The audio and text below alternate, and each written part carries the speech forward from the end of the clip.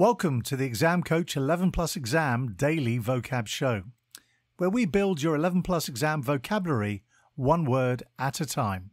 Today's word is pertinent. It is pronounced per-tin-ent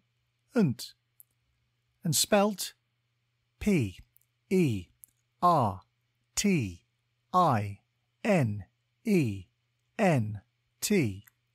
Think per, tin, and then ent.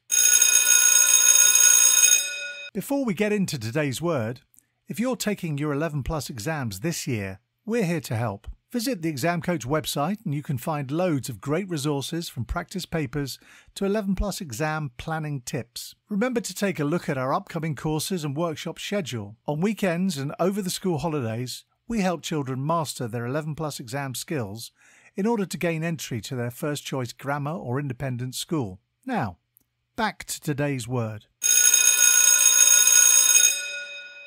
Pertinent means something that is relevant or applicable to a particular situation or topic. It is often used to describe information or statements that are on point or to the point. For example, you could say, the question was pertinent, or the evidence was pertinent to the conviction in court. The word pertinent comes from the Latin word pertinens, which means holding closely or pertaining to. It is often used to describe something that is directly related to the topic at hand. In the book series Encyclopedia Brown,